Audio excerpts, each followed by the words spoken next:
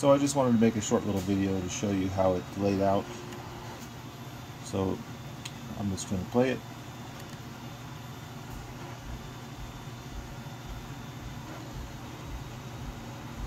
So you can see I took the time to make sure that it's all laid out properly.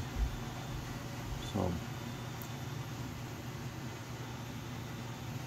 I'm not sure what you meant by a lazy design, but I can change it if you need it.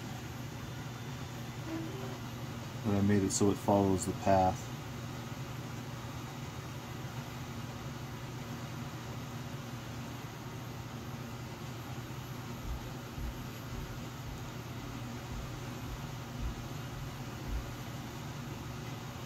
So what I recommend if you're having issues with the border not lining up properly is to make sure that it's held tight in the hoop, as well as using a cutaway stabilizer as opposed to a tearaway. That can help a lot of the time.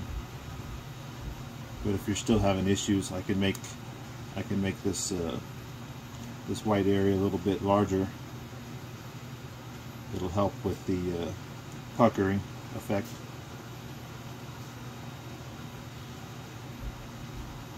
As you can see, it goes around just right.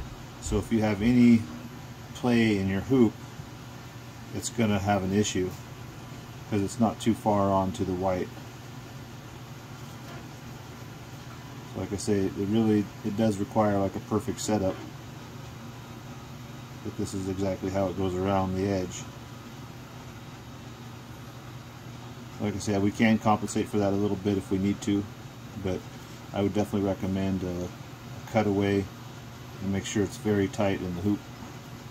But give the setup a try and let me know if you need me to change anything. Like I say, I can compensate a little bit for you.